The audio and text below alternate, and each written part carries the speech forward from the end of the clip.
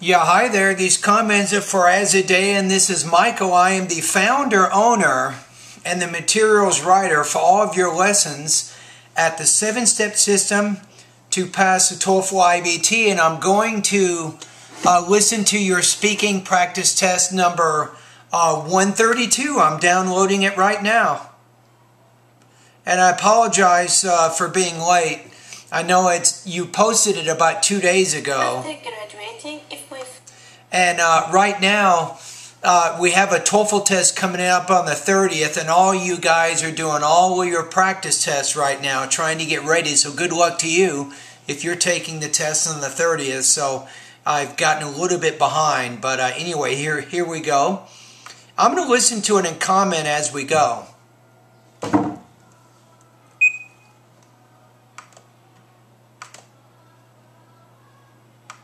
After graduating, if my friend looking for a job... You want to say, if my friend is looking for a job. Don't forget your be verb in there. I have two possible solutions to help him or her. The first is and the first way that I would like to mention to my friend is that searching on the internet that is very effective and important. You know what? You're doing something about your tone here. You are getting better. You really are. Honestly.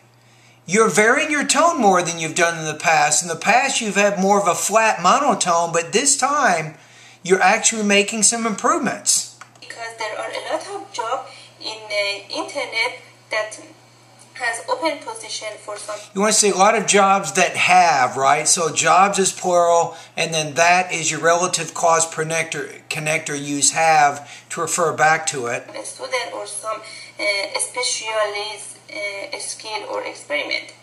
I think you want to say specializations maybe is probably the better word in that case. It is very good that a student after graduating consulate with his supervisor, because some professor or supervisor has net.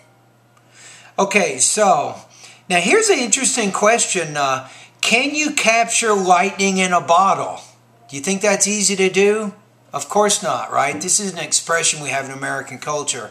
Now, you actually have very good tone there. Now, can you do it again?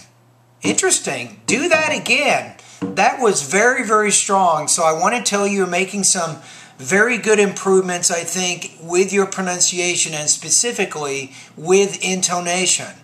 Now, having said that, let's talk about the speech.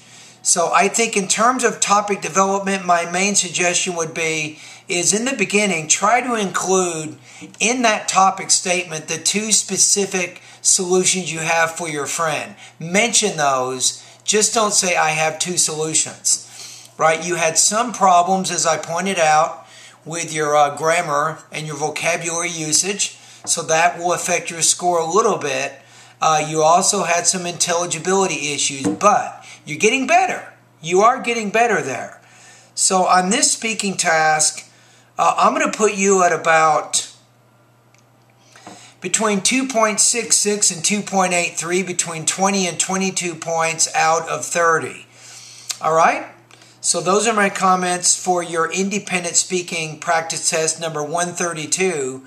Now you also sent me one today. This is the independent speaking task number 137, and I'm downloading it right now. Here we go. If a child moved to another country for living, I think it is better that this child be familiar with two languages.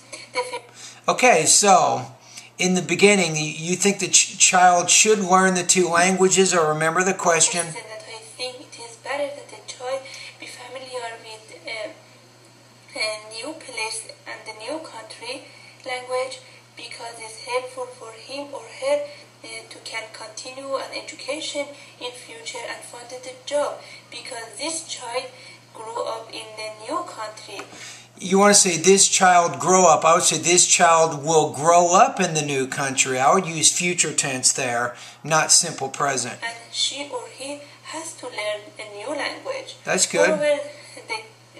I like your use of moreover as a way of adding to a previous idea. That helps keep the connection of your ideas clear. Has to know about mother's language which is very important for his past. Maybe in future he or she wanted to come back to his mother countries. And I would say there, go back to his mother country, not countries plural. Your tone's good again. You've done this 2 times in a row now. Exactly. This is what I'm talking about. You're making progress. You really are. Okay, so let's look at, I think with this one, your topic development was fairly strong. I can understand how you're connecting your ideas. I like your use of transition words to help show those relationships. Language use, you did have some problems with your grammar and your vocabulary usage. Delivery, like I said, you're making improvements, but you're still having some delivery issues. I'm going to give you a score of 2.83 out of 4 on this one, 22 points out of 30. Alrighty, anyway, thank you very much. I just gave you some comments on 2 different independent speaking practice tests. And as I said before, keep up the good work. And congratulations on making some important improvements in tone. And I apologize, I know for about a week or 2 I've been hammering on you really hard about the tone, about trying to change that. And you did it. You finally did. All right, have a great day.